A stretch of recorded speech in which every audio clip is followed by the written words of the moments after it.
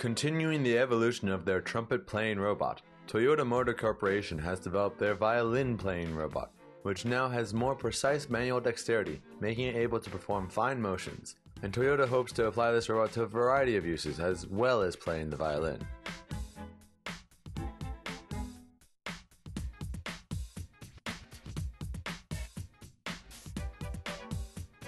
With easy bipedal motion, the violin playing robot can run as well as stabilize itself when knocked off balance, and can jump due to its improved ankle joints. It has 17 joints with special sensors to make fine motions possible, such as vibrato, a change of note through slightly varying the finger position on the string.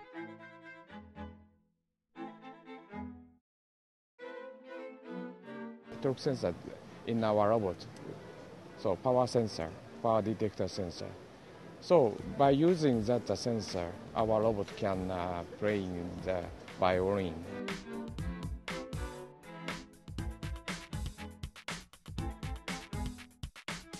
Toyota plans to integrate this robot into people's daily life and hospitals as well as other care facilities by 2010. DigInfo News.